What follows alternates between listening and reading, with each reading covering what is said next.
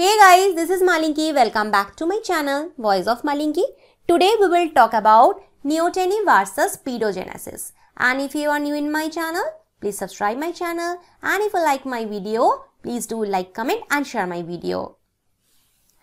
So actually there is a term that is pseudomorphosis. That is of two types, neoteny and paedogenesis. So in our last lecture, I have already talked about neoteny. You can check that video if you wish to. The link is in the description box. And today I will specifically talk about the difference between neoteny and paedogenesis. So what is neoteny? So basically it is the retention of juvenile characters by adults.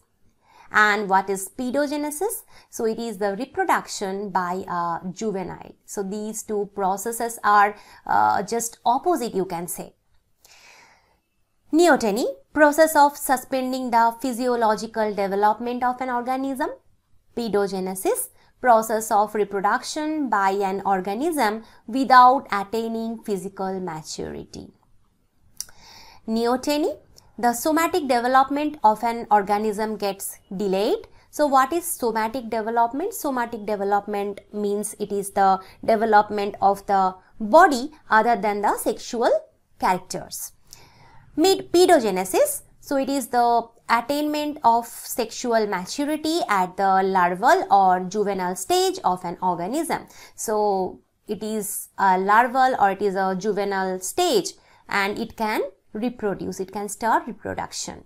That is paedogenesis. Example of neoteny,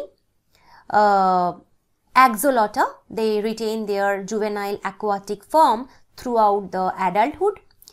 And the example of paedogenesis, so Mexican axolotl, they breed in the larval state. So these are some basic differences between neoteny and paedogenesis. So this is all about today's lecture. I hope you liked the lecture. Thank you for watching my video.